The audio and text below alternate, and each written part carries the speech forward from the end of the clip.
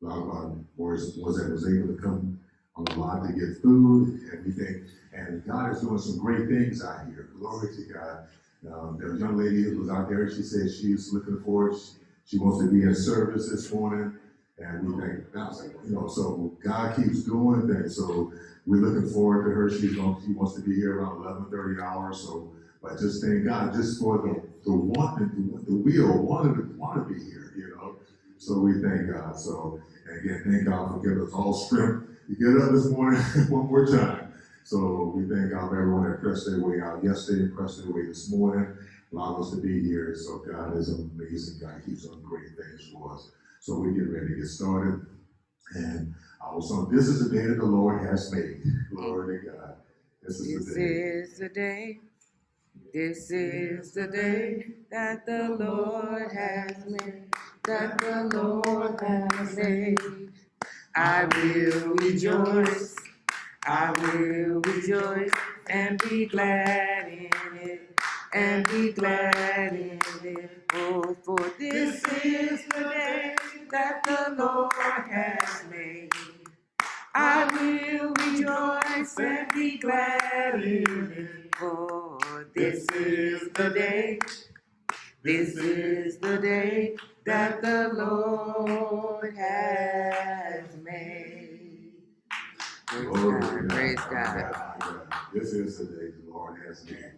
Hallelujah. Lord, Father God, in the name of Jesus, Lord God, we come before you this morning saying, thank you, Lord. Thank you, Lord, for allowing us to wake up this morning. Thank you, Lord, for the strength that you have given us as we got up this morning. Thank you, Lord, for having a mind to want to be able to come to the house of the Lord, a mind to want to be able to serve the Lord. Lord God, we thank you, Lord, for the mind that you've given us, oh Lord. We thank you for the breath that you have breathed into our bodies, oh Lord. Hallelujah, in the name of Jesus. We thank you for the mobility of our limbs this morning. We just thank you for so much, oh Lord. You are such a great God and a mighty God. Oh Lord, we come here to praise your mighty name. We come to lift you up, oh Lord. We come to say thank you, hallelujah, for you have been good, you are good, and you continue to be good. God, glory to God. So, Lord God, we come to lift you up, come to give you the glory that's due your mighty name. Lord God, as our Sunday school lesson goes forward, give us ears to hear and a heart to receive your word. We ask that you open up our understanding to what thus says the Lord. Lord God, and we ask that you help us to be doers of your word, oh Lord. Yes, Lord. And Lord God, we forever give you honor and glory to your mighty name. In Jesus' name we pray. Amen and amen. Glory to God. Hallelujah. God is great. He's mighty. He is a great God. Scriptures. Psalms 100. It says, make a joyful noise unto the Lord, all ye lands. Serve the Lord with gladness. Come before his presence with singing. Know ye that the Lord, he is God. It is he that hath made us, and not we ourselves. We are his people and the sheep of his pasture. Enter into his gates with thanksgiving, into his courts with praise. Be thankful unto him, and bless his name. For the Lord is good, his mercy is everlasting, and his truth endureth to all generations. May the Lord have us to read in his word. Amen. In Jesus' name. But that's time. We're going to turn into the hands of Lady B for our morning Sunday school lesson.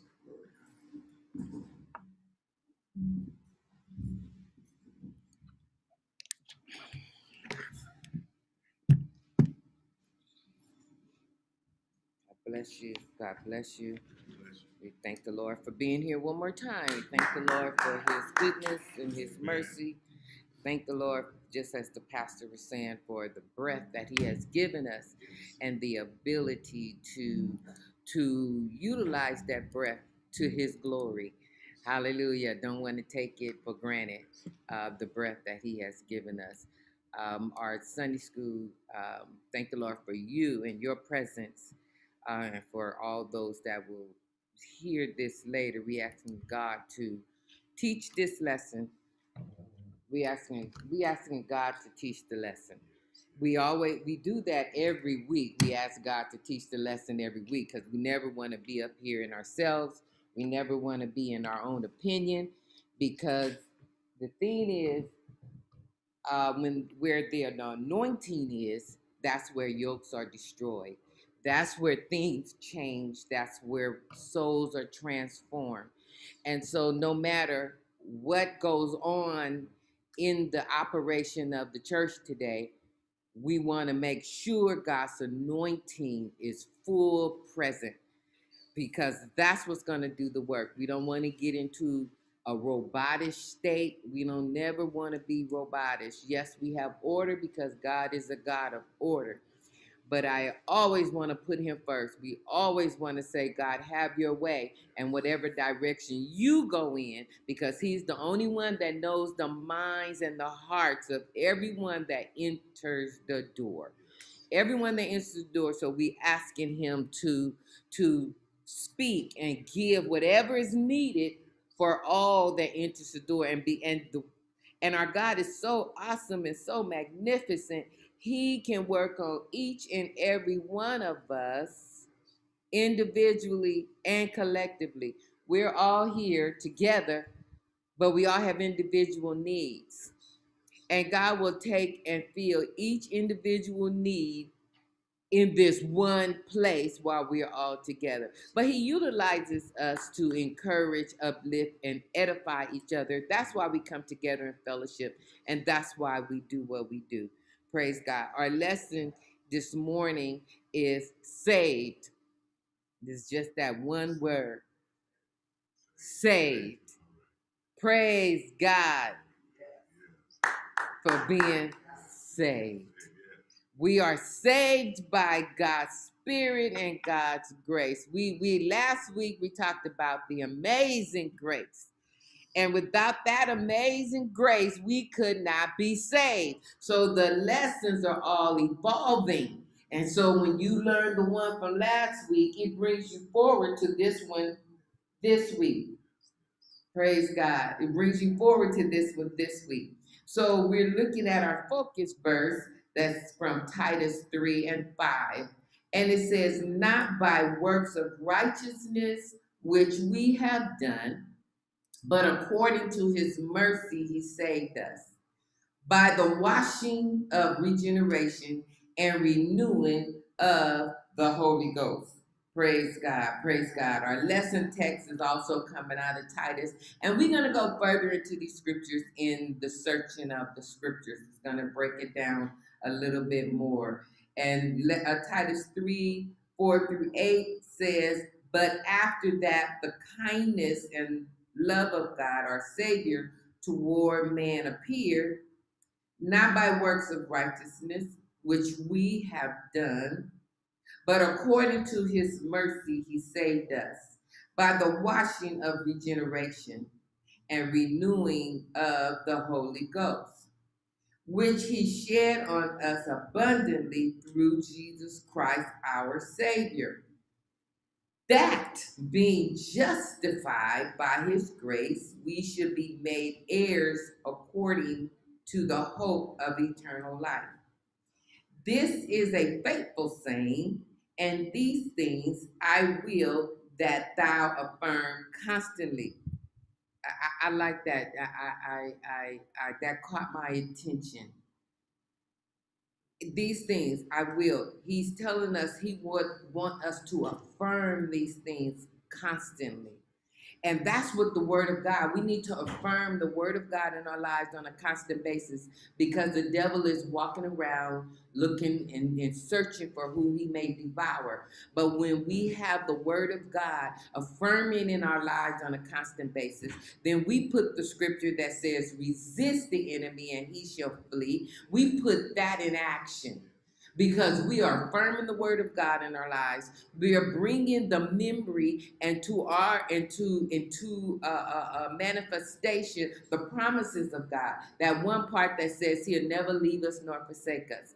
The one part that says he'll fight our battles. All these things that he wants us to commit to our memory, commit to our spirit. And then all of this encompasses the scripture that says, hide the word in your heart that we may not sin against him. So when we affirm the scriptures, when we constantly affirm then we bring these things into manifestation.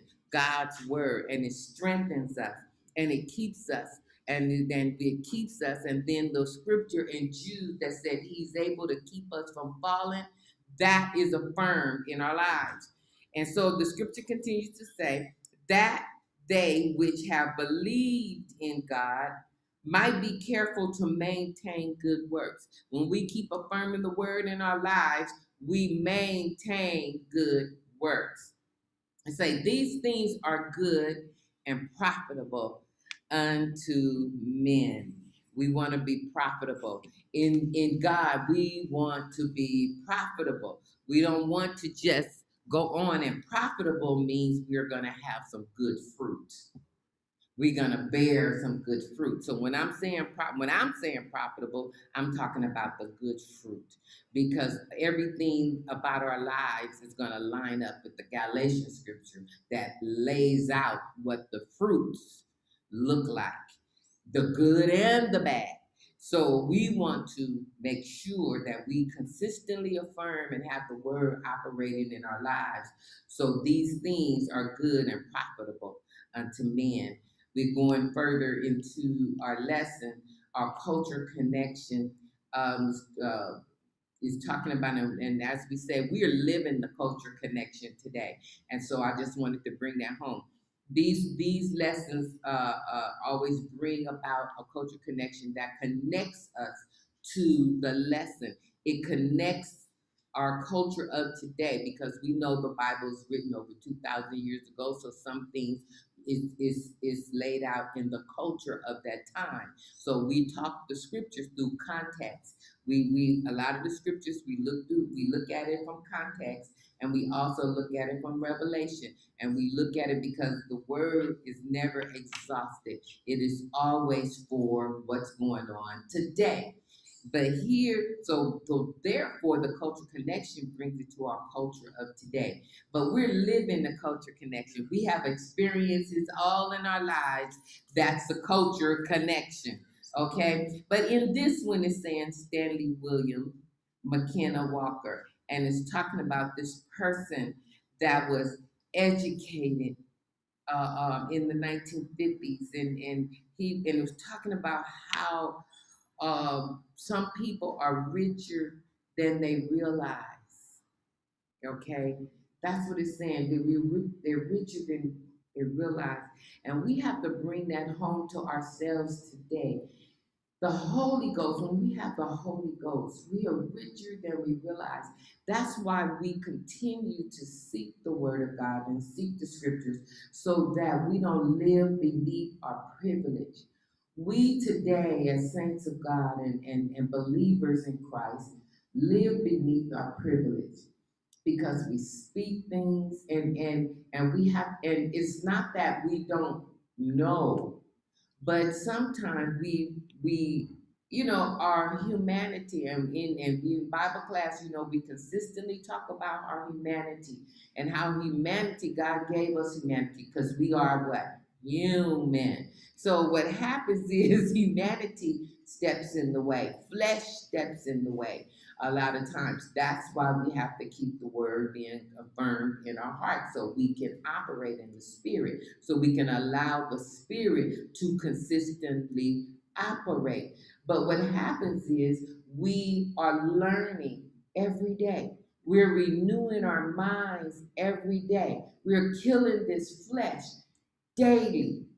So what happens is we may speak things in the atmosphere. We may speak things on our lives that you're not aware that you're doing. You understand what I'm saying? We are operate in our feelings, and we are operate in the circumstances around us, rather than saying what God said. Rather than saying, by his stripes I'm healed, we may give in to how we're feeling. And that's humanity. And then he brings it back to our mind and says, okay, lay hands on yourself. You can pray for yourself, because I've already healed you. By my stripes ye were healed. So on the cross, the stripes came then. And so he's not getting any more stripes. He already have the stripes. And so when that comes back to our mind, Then faith sets in and we start operating in faith. And faith comes by hearing, because now we're bringing the word back to our minds because we've heard it already. And so this is what happens. So we tend to live beneath our privilege because we give in to our circumstances and we operate out of our circumstances instead of saying God created this big world. He created me with the means and ability. There is a scripture that says that he gives us the power to get wealth. He gives us the power. We keep waiting on God to do stuff when he said, I've given you the power. So if you never utilize the power, some things don't get done. If you never speak it, some things don't get done. If you never get up and move, some things just don't get done. Even though he has laid it out and it's there already, some things don't get done because you don't get up and do. He said, be doers of the word and not hearers only. So when he gives us the ability to do, so if he say, I've given you the power to get wealth, the power is in you to get wealth. But sometimes we want to sit and say, well, God is going to do it. We sound holy. We sound righteous because we say God. But then God is sitting there saying, but I gave you the power. You get up and go apply for the job. You get up and go to the job. But you rely on me to point you in the direction and give you how to do. But you the one got to get up so that I can work the how. I can't work the how if you don't get up. You understand what I'm saying? So here in our culture connection, it says some people are richer than they realize. And it's speaking of this person who was Stanley Walker. And he's one of these people. Was his father was educated. He's educated. His father was a wealthy shipbuilder in England. And then his father passed away.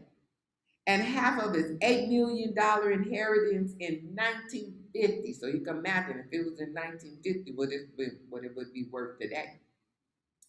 It was due to each of his two sons. He had two sons, okay? So that means, so if you just split it up 50-50, 4 million, 4 million, how many can do something with 4 million? You know, can you do something with 4 million? All right. That's not some chump change. We can work some 4 million, okay? I can work 5. I can work 5. I can work 5,000. Thank you. Just give me 5,000. I can work 5,000. You know. But Stanley was now a millionaire from England living in Chicago. But he was not staying in a luxury condo on the Magnificent Mile.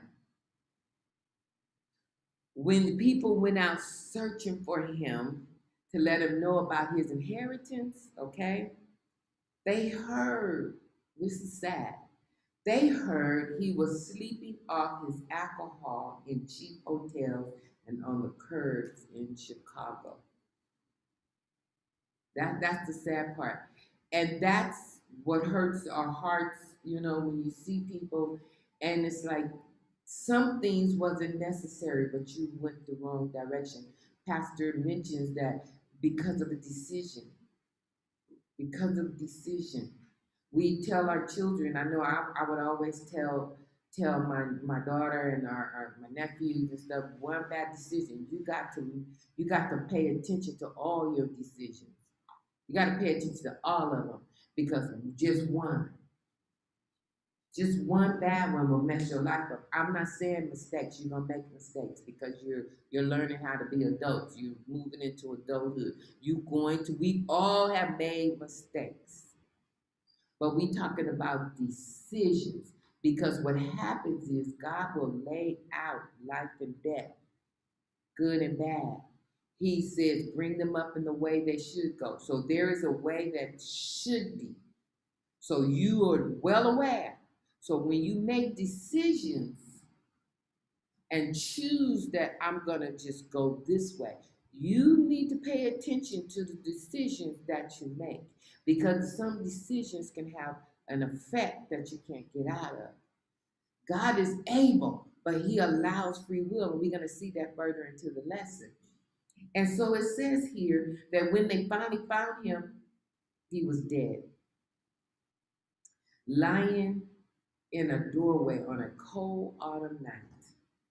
He did not have to live that way or die that way. He either did not know about his inheritance or he did not care. He did not care. And that's the sad part. Not knowing about the inheritance means, so see, you got two factors here. So sometimes addictions and things like that takes away that sense of caring and things like that from you. You understand what I'm saying?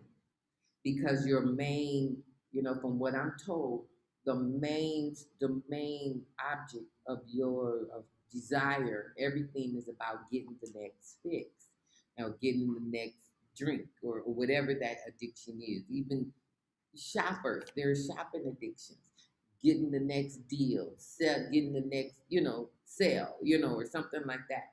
So whatever it is, your focus is on that. So then, not knowing about the inheritance means you was not in contact with your father. Means you didn't keep up with your father or your brother. You went off on your way and didn't look back. So you didn't know he had died. Had you known his lifestyle and that he died, you would have known something must be coming to me. So both scenarios was not good. But here it says he didn't know or he didn't care because he didn't have to live that way. He didn't. Your father may not be a wealthy shipbuilder ready to leave you for $1 million, but our Heavenly Father built the universe with just His words. Just His words. One word from God can do amazing things. It can change your life. One word. One word. I've had the one word experiences, and I am telling you, one word from God makes a difference in your life. It will transform your life. One word. Praise God. It says here throughout the New Testament, we open the bank statement to realize just how rich we are. God has showered us with His kindness. He has justified us, declared us righteous in His Holy Spirit. He has shown us mercy, washed us, renewed us, and saved us from death to life. This is everything that we have. We have eternal life in Christ. But do we realize it? Do we realize that by His mercy? Do we realize about what He has washed away? If we remember where we came from, we realize what He has washed away, what He has renewed in us. It say, even if you die a pauper without enough nickels to exchange for a dime, when you are born again, you become an heir of God and a joint heir with Christ. We really are richer than we realize, and we really are. We really are people of God. We just gotta walk in it. We gotta remember, and He'll bring all things to our remembrance. It seems like we're challenged on every side, but that's the devil wanting to snatch it from us. That's the devil coming through and trying to change our minds and trying to give up on God and all of that. But when we realize what we have in Him and we keep affirming the word in our lives, that's the thing that keeps resisting the enemy. The word of God is what resists the enemy. We have no power to resist the enemy. We put the word on the enemy and we allow that to do its job.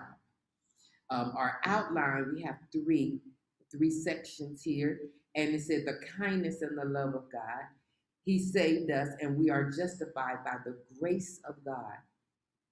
And like I said, we talked about the amazing grace last week, and this is going to reaffirm that amazing grace and what it has done for us. Contemplating the topic, it says the will to live and the struggle for survival are central to the human condition and are acted upon in the most challenging of life's circumstances. We're talking about life, the struggle. It says, in times of danger and loss, the heart is moved and inspired by the courageous decisions and selfless acts of men and women on behalf of others. Such examples of concern for the plight of fellow travelers on this road of life demonstrate that even the simplest acts of love can change the lives and futures of all those involved. That's what the lesson is going to show us. The simplest acts. And nothing God has done is simple. Nothing. We don't put it in we don't put it in a state of it's just simple, it's just nothing. Anybody could have done it. That's not what we're talking about. That's not what we're talking about. It's just the simple, everything he did came down to the simple fact that he loved us. That's what we're talking about. It's the simple fact of love. It's the simple fact that he loved us. Going further into searching the scriptures is talking about the kindness and the love of God. And it says God's love is powerful. And we can attest to that because just him dying on the cross, the things that he went through for mankind shows his love. We sing this song, Jesus went to Calvary to save a wretch like you and me. That's love. That's love. And then they talked about how the story didn't end right there. He got up and sent back the comforter because he did not want to leave us comfortless. He wanted us to have the same power that he exhibited on earth. Okay? He wanted us to have the same power. And he said, greater works will we do when we receive that power. That's why every believer needs to receive the power of the Holy Ghost, because that and only that causes you to be a true witness. A witness is, I watched Judge Maybelline, and at the beginning of her show, it just came to mind that she says, when she's telling people about their purpose for coming to court, she said, I only want to hear what you've seen and what you've heard. I mean, what you've experienced. Because if you telling me what he said, she said over there, that's not a true witness. That becomes hearsay. And so God don't want us to be just the hearsay people. He wants us to talk, be witnesses of him. That's why he said, when we receive the Holy Ghost, we're going to be witnesses of him because we have him on the inside and we can talk about what we have on the inside. We can talk about what he does and who he is when he's inside.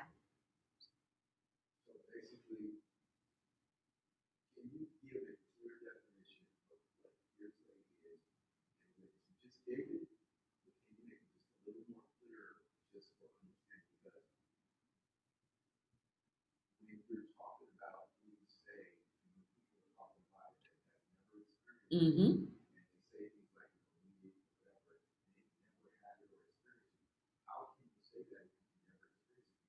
Mm-hmm. Now, one thing is we believe. See, the belief has to come. The belief comes first before getting saved. You believe on Jesus. He that believeth and is baptized, the same shall be saved. So you believe on him. You believe in the word of God. You believe in what he has said.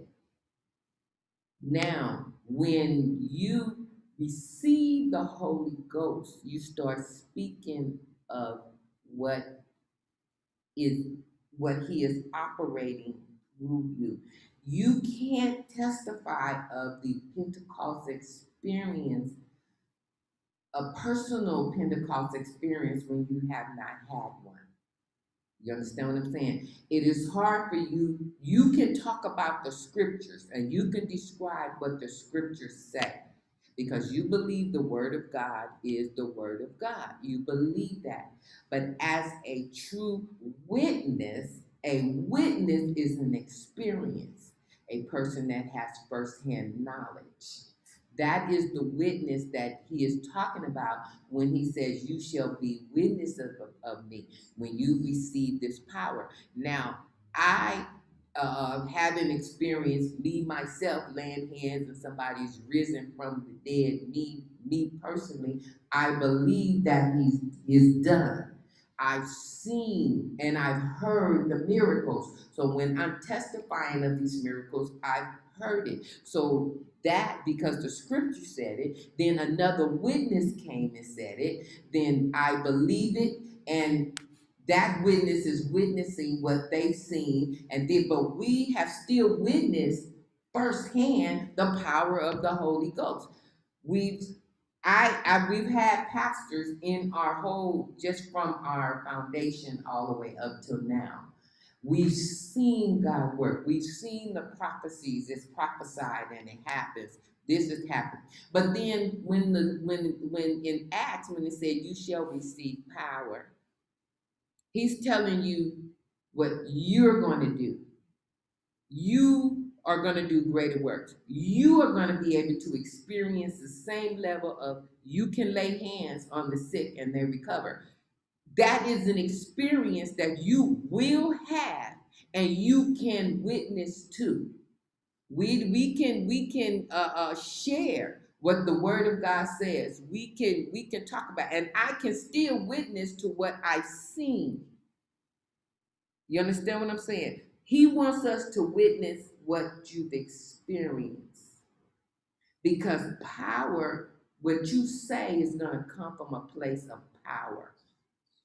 Is that did that lay it out a little bit more? Okay, I just wanted to make sure I was a little bit clear. Evangelist, I saw your hand. You know how people say they know somebody, and in reality they know of somebody. You know. That's a good one. Yes. Sometimes we're interchanging the word. Mm-hmm. Just in regular conversation. Oh, you know John? Yeah, no.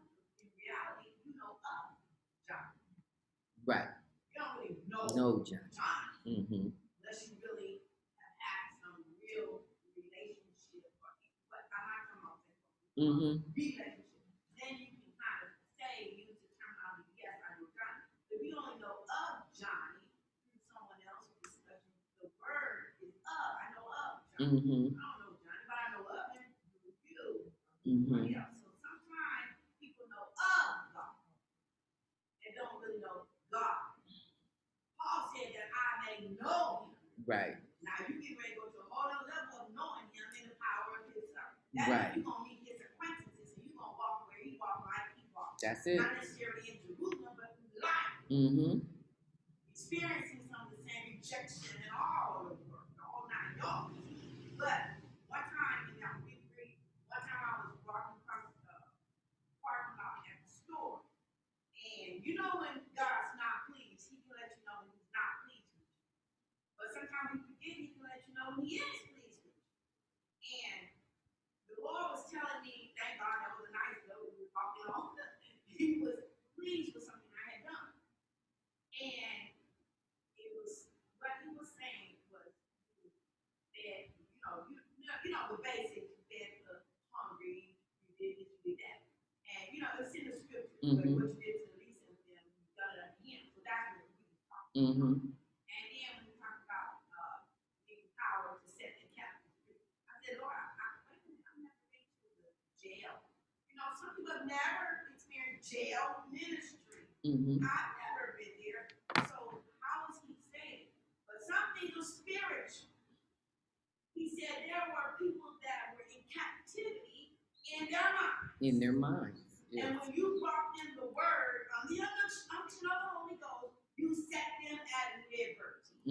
So there is a type of jail ministry, setting the captive free, which is what he said you will do. Spirit of the Lord is upon me.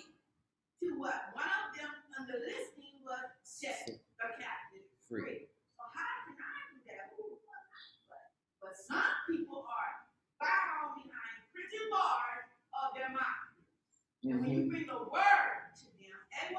a word. That's what we just Sometimes said. we don't take the whole It's a paragraph word. of It's a words word. and unlock those drawers of their mind. Mm-hmm. And you have now set that captive free mentally. There are the spiritual minds. So when we reading it, we are sometimes in different instances doing exactly what he said. Mm-hmm. Praise God for that. That's why we need the Holy Ghost, because what happens is he reveals these things to our minds. He lets you know that this is how I want you to operate. This is how you're operating. And that's why we need the power, because we're not able to do anything of ourselves. I'm gonna keep saying that. There's nothing we do of ourselves. There's nothing. We need the Holy Ghost. We can be good people all day long, but when God comes back with his spirit, when he cracks the sky, when it's time, and see, a lot of times we are living to live again. We have eternal life when we receive the Holy Ghost. So eternal life is there. We cross into another realm and another dimension when we pass away. But I'm walking in eternity now. How I operate details where I'm going to spend it. Glory to God. How I live today tells me where I'm going to spend it. But I'm walking in it now. When he filled me with the Holy Ghost, he has given me eternal life. So I need to operate here. See, the power is for here, and what's going to go, what the Bishop Wade used to always say, who's going down in the grave with you? Because that's what's going to get you up. How you lay is how you rise. Glory to God. And so we live to live again. Hallelujah. But we're not living dying. Let's put it that way. I'm saved so that I can help you. I got to help you. I got to help you. I'm not going to just sit here to die because I just want to be in heaven. That's not what he wants. Glory to God. Hey, God, I'm already ready for eternal life. That's why I stay in a zone of repentance to make sure I'm clean, because I don't know when he'll snatch it away. Hallelujah. Rapture, guess what? Is when sometimes they go in a house and they find someone. We just lost a cousin. They just went there and he was already gone. Sometimes it's just you go to sleep and you just are crossed over into eternity. The devil used to have me thinking, and this sounds really foolish, and I know, but that's how he had you thinking foolishly. And he used to have me thinking when I was real young and didn't have the Holy Ghost yet, and we were so conscious of the Holy Ghost, how to receive and allow it to just come in, but we were so conscious of it. And so you looking around, the devil just had me thinking I was going to hear the boom, I was going to hear him on his way, and then I was going to be able to do something and receive it that fast and all that. The Bible says a twinkling of an eye. So I kept looking for the signs that, that's why you get scared when you thunder, when you're not in the right standing. You scared of thunder. You scared of big booms. When you are conscious of his coming, you're conscious of it. Okay, you haven't received it, but you conscious that it's going to happen. See, I was a believer. See, we tend to negate the believer, but guess what? You can't receive the Holy Ghost if you don't believe it. So we as believers got to get to that next realm. We got to get to that next level. You understand what I'm saying? So I was in the state of believing. I just wasn't a receiver. I had to go to the next level of receiving what I believed. And the devil will camouflage things and have you live in this life of constant I got a chance. I can be quick. I can be, but it said twinkling of an eye. So therefore, my rapture being a twinkling of an eye, whether it be by the clouds, he come and crack the sky, or if it be by way of the grave, I'm already preparing myself to rise with him. Because as you lie is how you rise. You know, a lot of times in funerals, people try to put people in heaven, they put people in hell, they just put people. That is not our place. Because they made the decision. How you lie is how you're going to rise. So that's therefore at a funeral, we talking to the ones that remain. Because you may have, but now you may have someone that's conscious of the fact that this is coming. This is going to happen. No, it don't feel good. I'm here to comfort your heart. But you got a chance to be ready for this time. And it's going to happen. He's going to come. But I want to be saved. But guess what? We had a Bible class lesson. I'm saved to be saved. I'm saved today to be saved when he comes. Hallelujah! To be saved from hell and damnation. That's why I'm saved. I'm saved to be saved from that. Ah, glory to God. I'm saved to be an encouragement to you. I'm saved to allow the power of the Holy Ghost to lead and guide me to help snatch you out the fire. Hallelujah. Hallelujah, because we are helpers one to another. Glory to God. And that's why we come together, to edify each other, let you know. That's why you have to have it, because that's the witness. I'm a witness that Pentecost is real. Glory to God. I know of it. I knew of it before I got it. I believed it. And that's what made me want it. Because I believed it. Because I heard the testimonies of the saints. I heard the testimonies of the apostles. I read it. And the scriptures are inspired by God. And they wrote it because God gave it to them. So therefore, I opened my mind to what I heard. Because guess where faith came from? It came from what I heard. But in order for me to be the witness that he needed, so I can tell you, so you can hear it, I had to experience Pentecost for myself. That's why I know Pentecost is real. Because tongues are real. The Holy Ghost speaking expressly is real. The Holy Ghost praying for you is real. All of that is real, but I had to become a receiver. I had to get out of my own head. And y'all done heard my testimony. I was a Cornelia lad. So I had to get out of my own head and become the receiver of whatever he had to offer. Not on my terms. A lot of times we doing it on our terms because we have judged ourselves and we have graded ourselves and we have deemed ourselves holy. And we're in the lesson. We've deemed ourselves a certain way.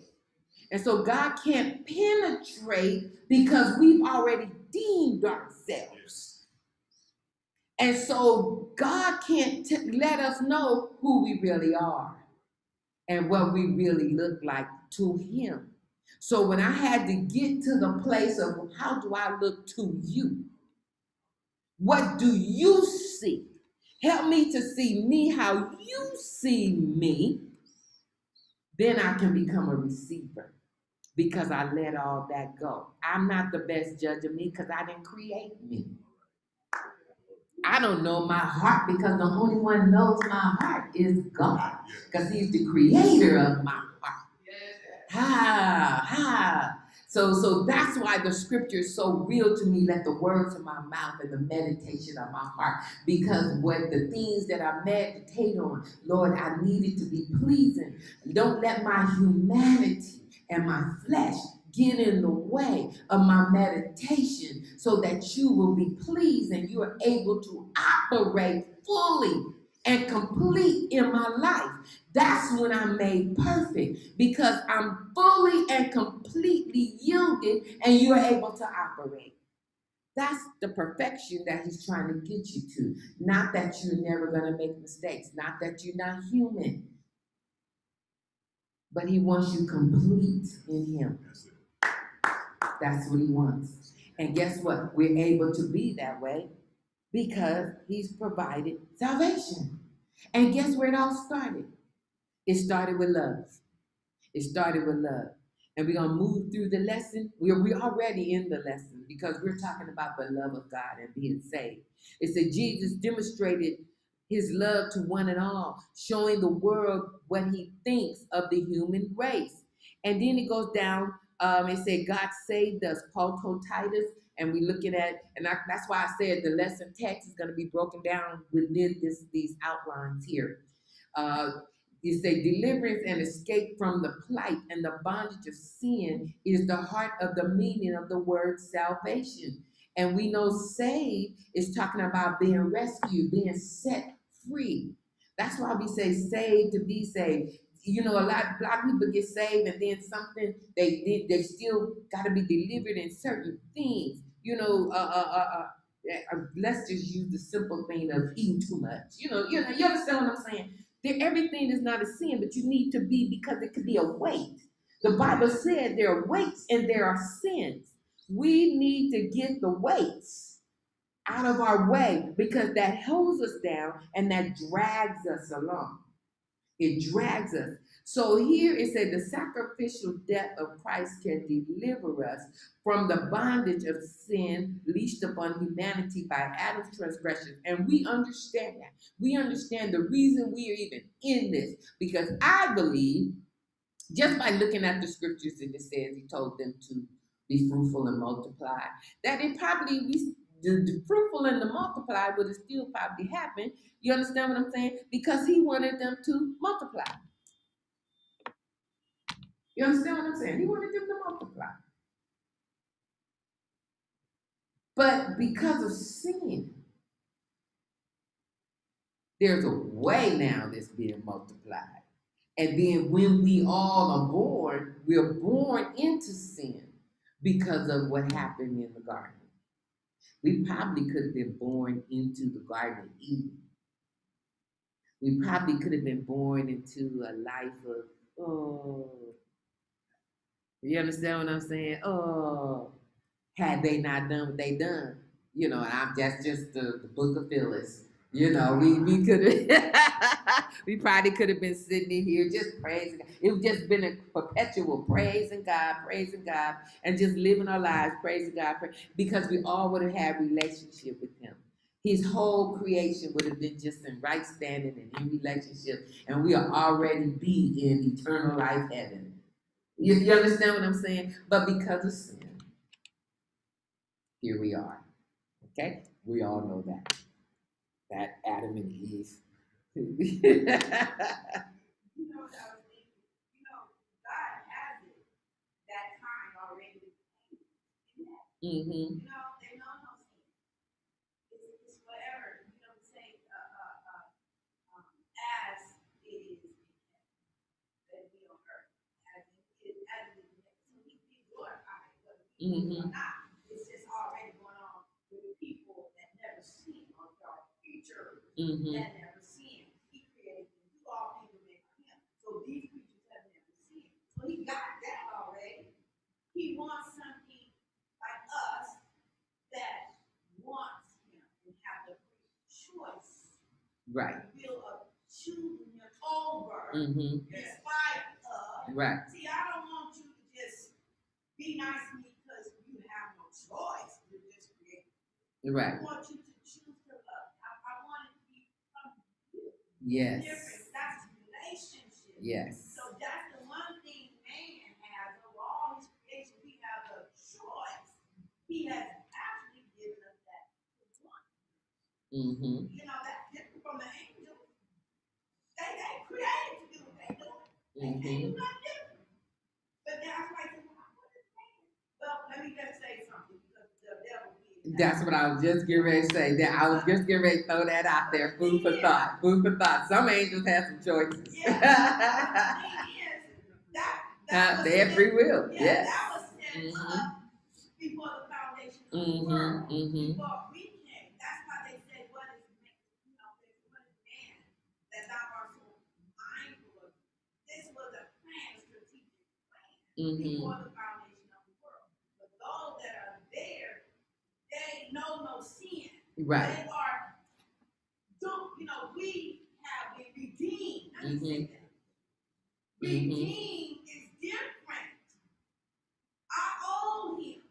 I love him. The angels don't feel what I feel. They have no clue of redemption. That's where I'm moving. Because, so when I say, Lord, I love you, it's different from, or when I say holy, it's different coming from me than the angels that just are always around. Holy. See what I'm saying? So that's what I'm trying to say. He wants people he placed his breath in. The ones that he placed his breath in. He wants them to use the breath that he breathed in them. Choose him. Choose me. Relationship with me. I took my time I didn't just speak you into existence. I took my time with you. I just did this and just loved on you. You know, when you created that was something he just loved because he wanted his hands in it. He wanted his hands on it. He didn't just want to speak a word. That's and this for lack of a better term, disconnected. I spoke a word there, spoke a word there, spoke a word. But in this case, he said, "Man, I want my hands on them. I want them to feel me, forming them. I want them to feel. Now I want this creation that I put all this effort into to give me some effort. I want them to return the effort, not return on the fact that I tit for tat. I want you to choose and give me that same effort of love that I took my time to give you. I love that. So it said God's love is the sole antidote to sin. Okay, and and we all know He loves the sinner. So when we start picking out sins and saying, "Oh, that one is too bad, that one's too bad," in God's eyes, sin is sin, and the sinner, the one that sins, and keep on sinning, He still loves them, but they're making a choice. He loves all of us. He died for the sins of the whole world. We are part of the world. But He wants us to choose to come out of the life of sin, to be delivered and set free from the bondage of sin. That's what we're saved from, the bondage of sin. We're not in bondage to sin anymore. Now, it's a choice when we let it rule and we let it creep back in and we still touching it and things like that. That's our choice. But when He saves us, He completely removes the bondage of the sin. Now it's up to us to continue to affirm the word, which we talked about earlier, in order to resist the enemy that keeps trying to remind us of what He delivered us from. He keeps trying to remind us and put back on us and put us back in a place where we've been delivered from. And sometimes we're not strong enough to resist that, and we end up, because it's the power of temptation is great. And I won't deny that with anybody and anything. But because of the grace of God, when we believe the word of God the way we need to, and we have faith that God is a keeper, we will choose Him. And then because He makes the way of escape, He will say, "That's your way of escape. Use it." And it's up to us to use it. Now, free will. It's up to us to use the way of escape. It says here, God's kindness and love are revealed to all men through Jesus Christ. And it talked about the blood of Jesus, and it symbolizes The blood that Jesus shed symbolized in the sacrifices in the temple of the Old Testament. It was shed to purge our sins, that is, the sins of the whole world. And we understand that how they used the blood on the sacrifices in the Old Testament, and how Jesus had to come because there was no pure. There was no one able. There's no one available. There was no one worthy.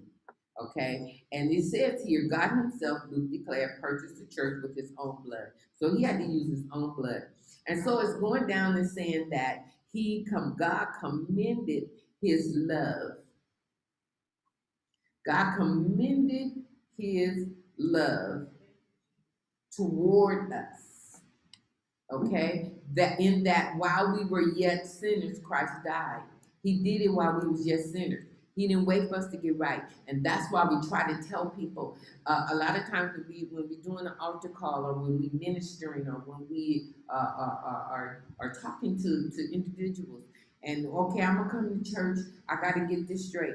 I got to get this straight. I got to fix this. I got to fix that. I got to buy me another wardrobe of clothes. I gotta. I'm gonna stop drinking first, and then I'm gonna come to church. Or I'm gonna stop doing this, and then I'm coming to church.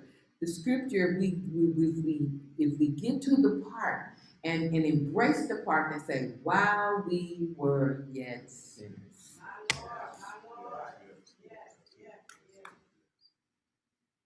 He never told us to go get straight and come back. The one thing He did tell us to do is repent. But there's also a scripture that says, the day you hear my voice, harden not your heart. So the day you hear His voice, repent and obey. Repent and obey. I'm going to take care of all the other stuff. But that's the devil trying to get this. That's a camouflage. That I'm going to get it straight. And I'm going to try to live right. And I'm going to try to do this. And I'm going to try to do that. And then I'm going to come to God. Why do we need God? If we're going to get it right, if we're going to get rid of our addictions, if we're going to do this, if we're going to do that, then we come to God. Look at it's because it's just a revelation that I have, it seems simple. See, earlier in the scripture, in the lesson, we said the simplicity. It is simple. It's just that it is that simple. We can't fix it. It's up to God. God is the only one that can fix it. So we bring all this and yield it to the one that can fix it. And guess what? The devil's going to try to make you think it's not done. He's going to try to make you think it's extra hard. And guess what? It feels that way because he deals with our five senses. We talked about that in Bible class. He deals with our five senses to make us feel, taste, see the difficulties. But when we tap into the spirit realm, remember, we got a whole nother realm that we got to understand and tap into. That is the spirit realm. With the spirit, those that worship Him must worship Him in spirit and in truth. We got to get our minds into the spirit and see it, how God is doing. He said, I'm moving in the spirit. I am a spirit. And when I come in you, it's the spirit of me coming in you. You may not feel, you waiting to see, I'm going to feel this, I'm going to feel that. God will just show up. Suddenly, and take control of that tongue. And you just like, I can't control. I'm waiting for us to get to the, can't help it. I know what it looked like, okay? I'm just going to tell you. I know what it looked like. See, some people talk about they heard of our founder, and that's okay. I remember our founder. I'm a witness. I'm a witness from the back. I wasn't here when it was founded, okay? I wasn't here when it was founded, all right? But I remember her before she passed on. I thank God that I was able to be under her. So I experienced and I saw a lot. I saw the can't help it. I saw the anointing fall on people as they come in the door. And they don't even know what they feel. All they know is they want to raise their hand. I'm waiting for God to saturate this place. I'm waiting waiting for a revival to break out where people just can't help it and their hearts start changing right in the middle of it. They thought they had to go prepare and do this, and God said, me now, I'm a suddenly God. I'm a God that will do it right now. I will touch you right now. Where is your heart? I got the Holy Ghost saying, okay, Lord. Because he said, if you get your mind on me right now, I'm going to do it for you right now. And I said, okay, Lord. I didn't have time to think of the right holy words. I had to just yield the way all I knew was, okay, Lord. Once I said, okay, Lord. Oh, my God, I stepped into the spirit realm. See, the natural man can't step into the spirit realm. You got to allow the Lord to transform your mind and move your mind into the spirit realm. You're going to always deny what I'm talking about. You're going to always say, oh, well, that's her. You're going to always push it off on somebody else because you haven't tapped into the spirit realm. When you tap into the spirit realm, you will be a witness. You can't tell a witness what they saw. You can't tell a witness what they know. You can't change a witness' mind. Guess what? Yes, the defense attorney comes through and tries to defend and try to say the witness didn't see this, the witness didn't feel this, the witness didn't hear this. They try to come. But when the witness know what they know, I hear what you're trying to say, but I know. And you can't take what I know. You can't take the fact that I understand moving into the spirit realm. Oh God, I'm just looking for it because that's the atmosphere God wants to work in. That is the atmosphere He will do wondrous work. That is the atmosphere He wants us to be used to. Not just an occasional, I tapped it a year ago. That's where He gets the most glory. That's where He's able to unleash those things that when we say that He will raise the dead and He will do this, He is ready to pour out His Spirit because that's His promise upon all flesh. He wants you to have the gifts of the Spirit. But He's not going to give you all those gifts without the one gift that's afforded to everybody. The Holy Ghost is the gift for everyone. Then He sees you're capable of prophesying, so I'm going to pour the prophecy gift on you. You are gifted with laying hands. I'm going to pour that one on you. We all can lay hands. But there's a gift of it, and we're not going to go into that. There are special gifts that He will anoint you with. Hallelujah. Because it's all edifying the body of Christ. He'll cause you to be a teacher. He'll cause you to be a preacher. He'll cause you to be a bishop. He will bring that to fruition. But He needs you to have His one true gift. And that's the Holy Ghost. To make all of these other ones functional. But I'm a witness. I'm a witness. I'm a witness. I'm a witness that you can step from this earthly realm and this natural realm into the spirit realm. Hallelujah. We keep talking about the kingdom of God. The kingdom of God is in the spirit realm. Hallelujah. And we are operating for the kingdom of God. We are here in business for the kingdom of God. Hallelujah. And we cannot fulfill our purpose in this earthly realm. We got to get our minds kingdom-minded. We got to tap into the Spirit. But our first experience is receiving the Holy Ghost. That's how He opens the door. That's how you enter. And it is nothing. And move further. We in the lesson. But because of His love, it said His love is emphatic. It's his love that's demonstrated. He demonstrated all this he did. He demonstrated it. It says here the amazing aspect of his demonstration of kindness toward all his people is that his death became substitutionary. See, remember we just talked about the people that want to get it straight, and I only got a few more minutes. Get it straight, get it straight, get it straight before you do this. But he substituted himself for us. It said it is on our behalf he died. He took our place. The guiltless for the guilty, Christ died for us. He substituted himself for us. We got to remember while we were yet sinners. We're going to walk that. Hallelujah. Hallelujah. When we are ministering, when we are witnessing, and people start saying that, okay, I'm going to get it straight, and then I'm going to come. Say, but while you were yet a sinner, he didn't tell you to get it straight. He didn't wait to go to the cross when you got it straight. He went to the cross and shed his blood while you were yet a sinner. Glory to God. Glory to God.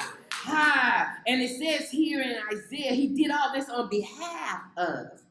All of this is on behalf of. It says, surely he hath borne our griefs. He bare them. He bare our griefs. And he carried our sorrows. He carried them. Hallelujah. We've all had grief and sorrow because we are human.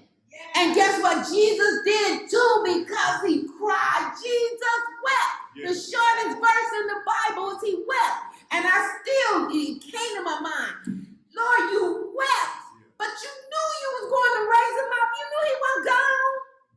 You told them he was asleep. You told them he's just sleeping. Okay? But before you demonstrated, you wept. It hurt you. Even though you knew you were going to raise him. You were going to raise him. So why are you crying? Why are you crying? If I knew that my mom wasn't going to leave us, if I knew that that God was just going to pick her up, there wouldn't have been no crying. Because I'm like, okay, in the next minute she's coming back. You understand what I'm saying? So why am I going to cry for that? But guess what? He felt all of our infirmities. He had to experience everything we've experienced.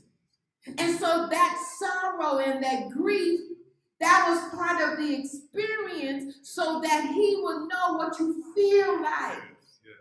How you feeling is not a bad thing. We just got to understand he had bare our griefs and he carried our sorrows. So he understands when we have a tear. He let himself cry and feel it. No, he was going to do now. He let himself feel it. That's a God that demonstrated his love. He demonstrated. And I'm going further. It said we can know his love and kindness. It say free will allows, and we talked about that all may live apart from the gospel and the love of their creator, but God loves them all. We talked about that. That is that choice part. And here in the middle of it, it said, interestingly, some have compared God's love to a flawless diamond, or what was known to early diamond traders as the diamond of the first water, referring to its purity. God's goodness can work within the conscience and the mind of the vilest sinner, yet remain pure. That's why he had to do it, because of the pureness of his blood and the pureness of his love. He didn't have no isms. He didn't have no respect of person. He said the whole world. The scripture we learned as a kid, for God so loved the world that he gave his only begotten son. What was the rest of it? That whosoever believeth shall believe it. Continue to believe. Just because he filled me with the Holy Ghost and I'm saved today, I can backslide tomorrow because of my free will. I'm not preaching or teaching nothing that says once saved, always saved. He's married to the backslider. The scripture says that. But when your free will says, I choose to leave him, he didn't leave you. He kept his word. He said, I will never leave you nor forsake you. He sealed us. Thank you. Thank you. Can't nobody pluck you out of his hands. He said that. But the scripture said, he that believeth. And you got to understand the ETH. The ETH is continue to believe.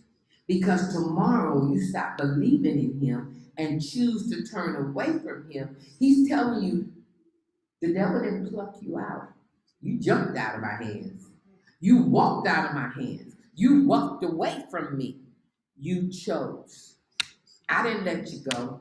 You let go. So I wanted you to see that you have free will from the beginning to the end.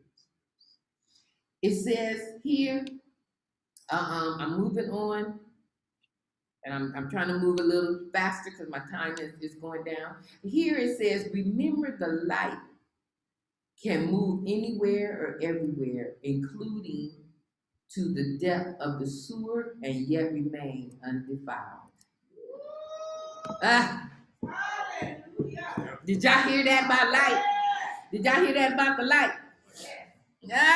The light can go anywhere. Y'all seen when people go, and my brother's into the documentaries and the Titanic. You know, they had a light down there searching the Titanic and trying to pull up some of the ruins and then some of the valuables. There was a light down there. They had the underwater lights, the undersea light. There's a light. But guess what? That light remained undefiled. It's shining through all that darkness. Darkness could not stop that light from shining.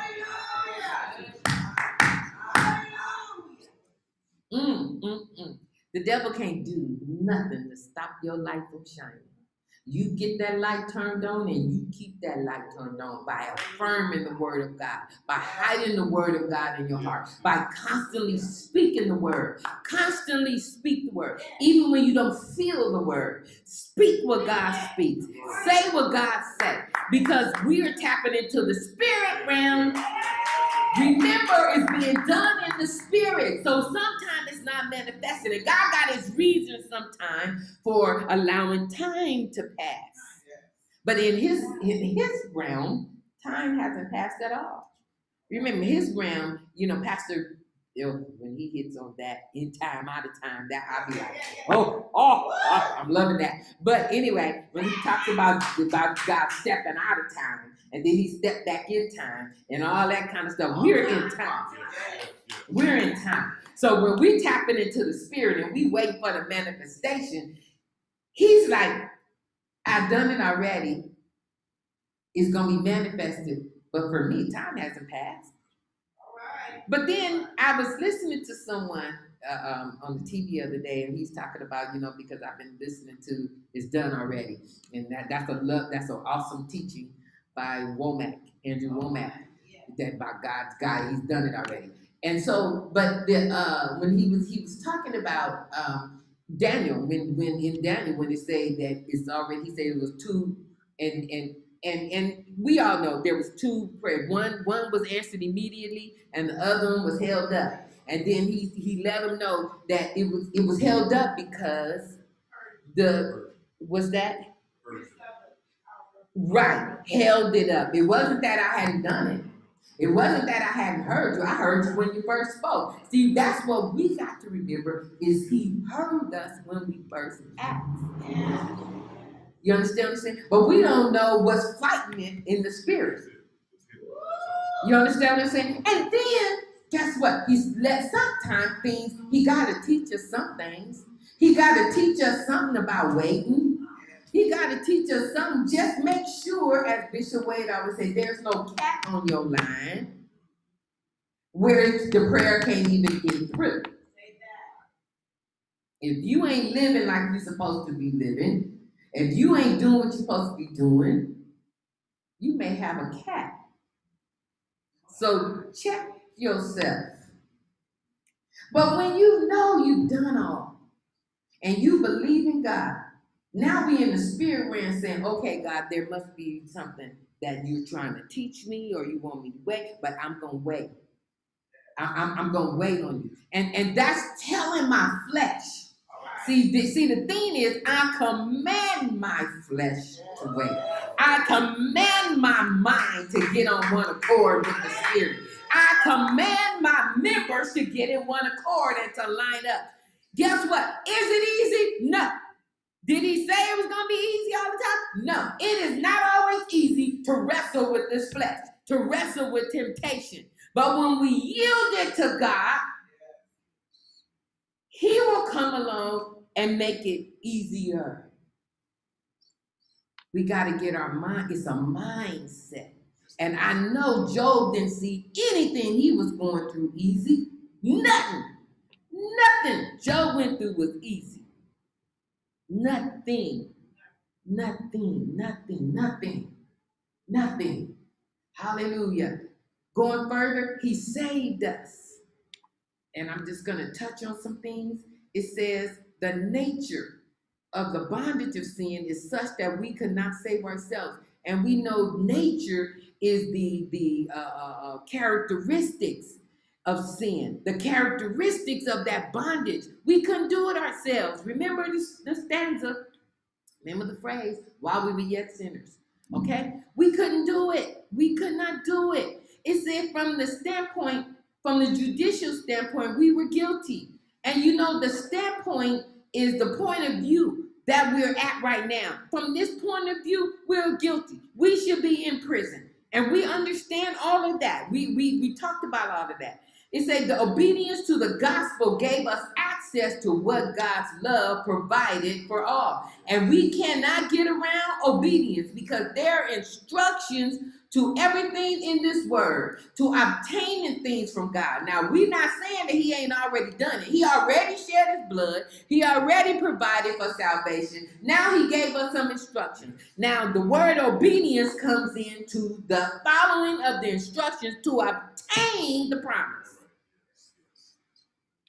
There's an obedience that goes with that.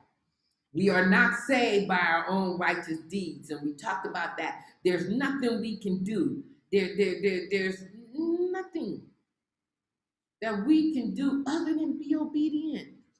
And then what happens in obedience, we realize that we are nothing of ourselves anyway, because obedience takes humility. Obedience takes us getting out of ourselves. Obedience takes us in saying, I believe you with everything I got, and I'm going to walk the walk you set before me. I'm going to follow the instructions you set before me. I don't understand it. I don't know it, but I'm just going to follow it. With everything, not holding nothing back. And there's a song, withholding nothing. And so it says, God's favor has always accompanied righteousness. Okay, just as it did when Noah found favor with God. He had a relationship, and it said that he was labeled, and I'm using the term labeled, he had become a preacher of righteousness. He had to be because he preached so long, and he was the 8th one. Noah was the 8th one saved. He had got everybody in. You know how you standing at the door, you're the one called to stand at the door. Everybody in there saved, all 7, and then you go in, and the door is closed, it's shut. Noah was the 8th one. Glory to God. And it said, yet it is equally crucial to recognize that self-righteousness, good deeds, and all are the rest. And all the rest are inadequate to save anyone to merit salvation. We cannot take ourselves and extricate ourselves from sin or its consequences. Our nature itself won't allow it. Our nature has to be changed. We have to be born again. Because that's what gives us the new nature. That's what presents the new man. Because the old man is subject to the old things. So we have to be buried. And so it's getting ready to go there. We are saved according to his mercy. And we talked about the grace last week. And it said, because of this, it said, Paul told the young Titus that we are not saved because of our own righteousness, because of his mercy. It says it is that simple. And we talked about the simplicity of it earlier. God is justified in his patient love of the lost. We are saved due to God's unfathomable love and mercy. I have loved thee with an everlasting love. Therefore, with loving kindness have I drawn thee. That's how we want to operate. We supposed to have the love of God. We should be utilizing loving kindness to draw. They should see that same loving kindness that God displayed. They should see it coming from us. And we need to pay attention when our humanity starts stepping over all of that.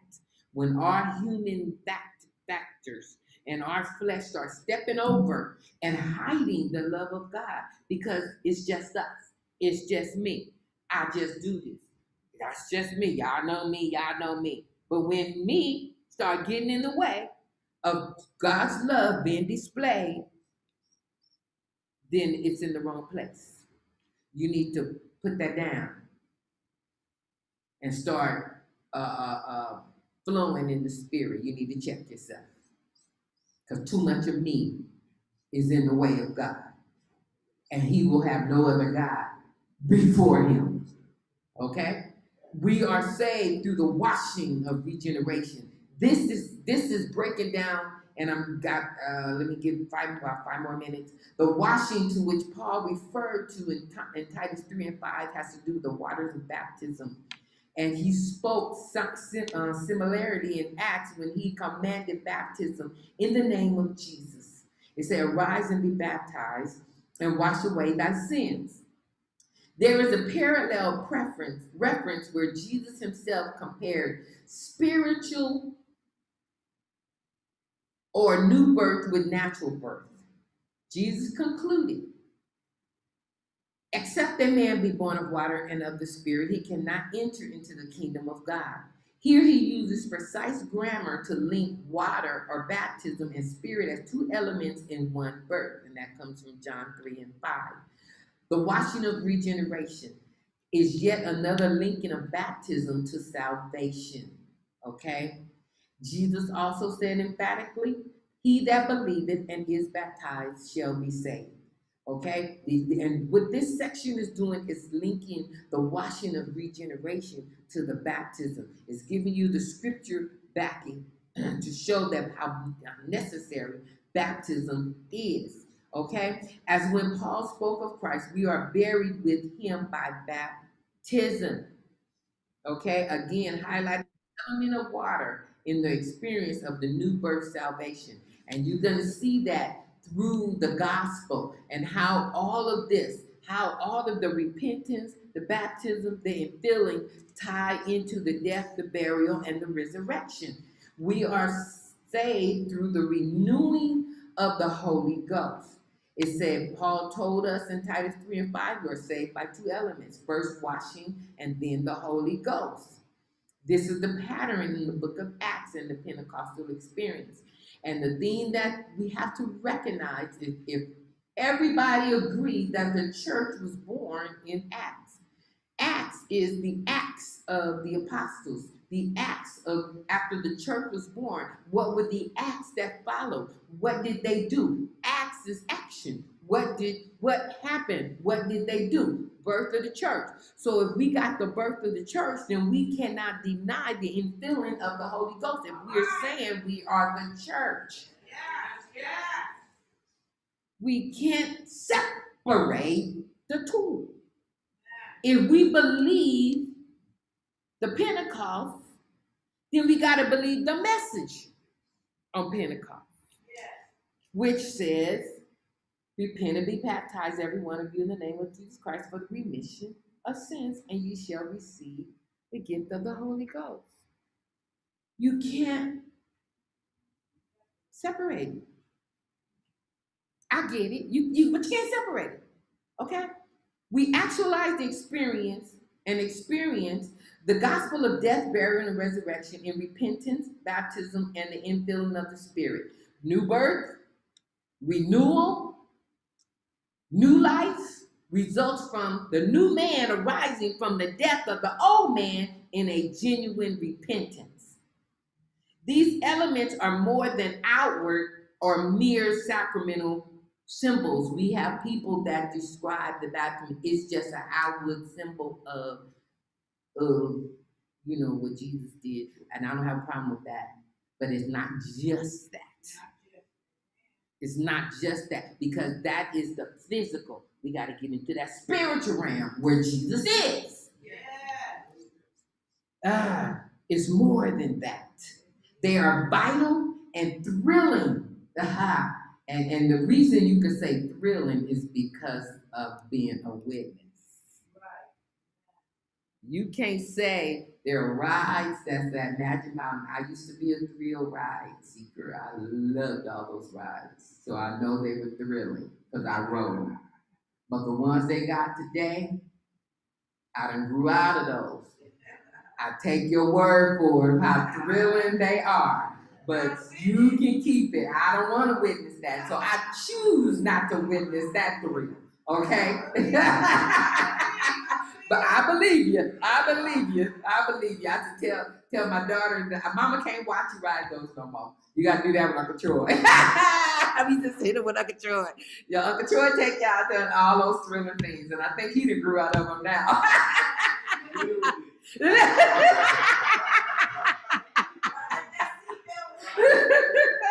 So thrill, we take your word for it.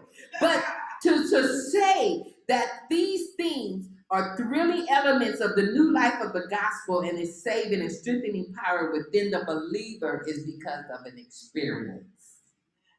Pentecost is an experience. Seek for the experience. If you don't get nothing else, seek it until you get it. Don't say, oh, I didn't get it today, so I ain't gonna keep trying. Keep trying until you get it, because God's gonna let you know that one thing that's between you and him that's blocking it. That one thing, it could be just one thing. You could have your children in front of you too much. You could love your children so much until they're between you and God, and he'll tell you, move your children. And you say, okay, God, boom. Seek it until you get it, because it is a thrilling element. Thrilling. Don't let go. Who was that? And forgive me, because I'm at my 5 minutes. Who was that kept wrestling with the angel? Kept wrestling. And I'm not gonna let you go. I'm not gonna let you go until you do it. I'm not gonna let you go. And guess what? He held on until his name was changed. He held on. And his name was changed. Glory to God. Hold on. Seek until, because I'm a witness that it exists. I'm a witness that is real. I'm a witness that is thrilling. I'm a witness that is vital to this walk. The baptism of the Spirit refers to the supernatural infilling of the believer within the initial sign and outward evidence of speaking in other tongues. And guess what? You're going to keep fighting me on it. And you're going to keep saying, it's not, I don't need all that, it don't take all that. You will continue to do that until you tap into the spirit realm. But because I'm a witness, I'm just going to let you say it. But I don't have to, you're not doing me like in court. The defense trying to change my mind. You can't do that. You can't do that. Thank you. I'm assured of, because I'm a witness. I'm a first-hand witness. I have seen and experienced. I believed it before I got it, and I know it once I got it. I know it exists, but I believed it because I was a believer. That's what made me seek for it because I was a believer. And he that believeth, ETH. Don't stop believing it. Don't stop believing it. For by grace are you saved through faith. We are justified by the grace of God. I'm just going to hit some points. And we've already talked about that. The grace of God transformed us through the saving gospel of Jesus Christ. We are made heirs. I want you to know that once you've done this, you are heir to everything God has. You are heir to the kingdom. You are heir to heaven. You are heaven's heir. Okay? You like the Culture Connection say, you can die a pauper, but you got eternal life with Jesus. Remember, we're living it now.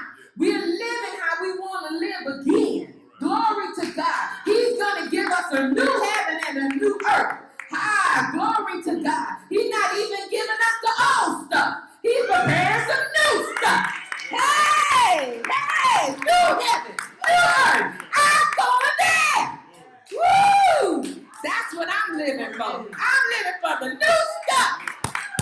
If he said that I'm a new man, he's making some new stuff for this new man. Hey, he said the old stuff, I'm just not going to let you settle for that. The angels are already up here doing what they do. But I'm giving you a new one. Woo! Woo! Woo! Hey, we got the hope of eternal life. That's what we got. We got the hope of it. We are saved by God's grace. It's by God's grace alone. And it's to whosoever will. While you were yet sinners, Christ died. While you were yet sinners, he shed his blood. While you were yet sinners, he got up and he sent back the Holy Ghost. While you were yet a sinner. So don't let being a sinner stop you from coming to Christ, because he did all of this while you were yet in your sins.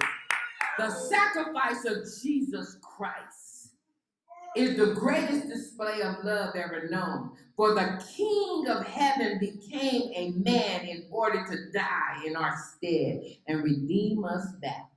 That kind of sacrifice is truly amazing. And this goes back to Evangelist's lesson last week, the amazing grace.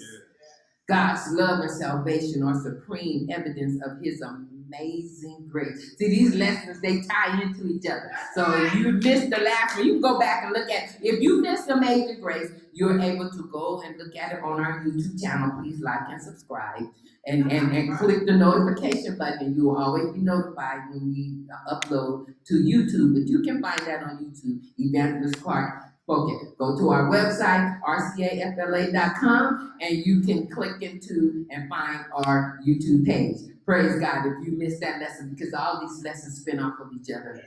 They spin off of each other because it wants you to it's taking you on a journey. I'm loving the journey. I'm loving the journey. Praise God. You continue to pray for it. Our service will begin at 11:30, and we turn it back into the hands of our pastor. God bless you. God bless you. Praise the Lord, saints. Praise the Lord. Praise the Lord. Glory to God. Did you enjoy the lesson? Praise God. Praise God. Glory to God. Glory to God. Hey, my God, I love this. I love this. Oh, God. And say it's talking and the subject, saved. And I thank God, like I say, because it showed. I mean, God gave us. She not only just taught the lesson, but she exemplified the lesson. Glory to God. Hallelujah. Was witness of the lesson. Hallelujah. Glory to God. When you're witness of the lesson, it comes out like the lesson. Glory to God. I love it. Oh, glory to God. My God. You sit there, you just like, it was question. I said, no, I'm not going there anymore. I was enjoying all it. We all enjoyed it. We enjoyed it. Do you see the excitement? Glory to God. When we're saved and delivered, when God has brought us, it's excitement that comes with it. Hallelujah. Glory to God. Hallelujah. And I love it. Glory to God. Oh God, we gotta get ready, but we gotta get ready. Oh, glory to God.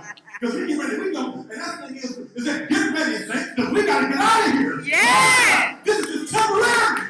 Glory to God. What we live in, hallelujah. Thank God, but it's temporary. Yeah.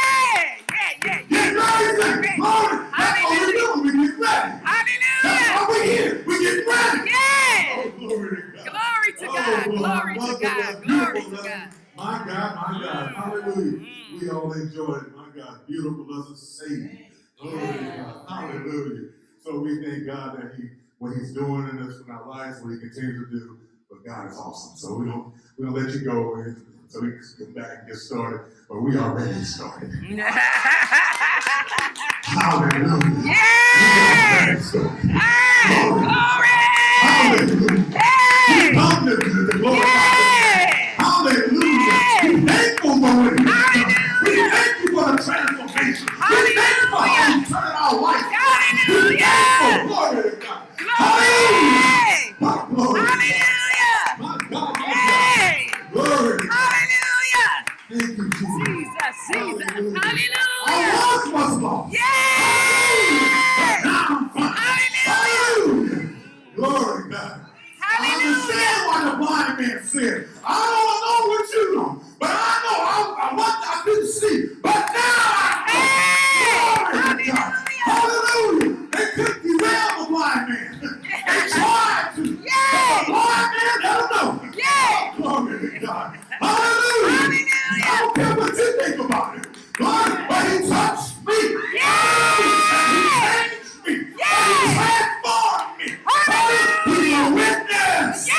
And when you become a witness, glory to God. Nobody can change you. Apart from God, but you've been transformed.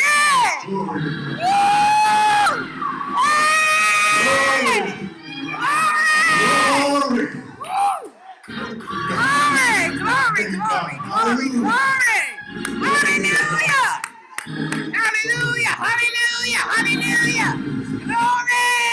Glory.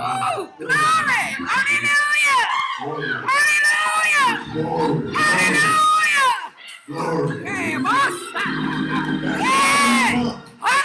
Let the Lord transform our life. Glory to God. And we get closer and we learn more about it. Because He's transforming our life.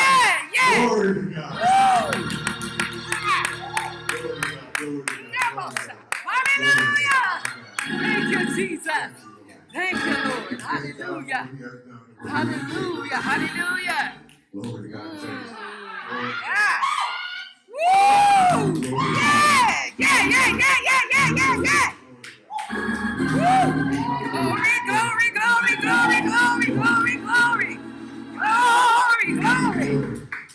Hallelujah.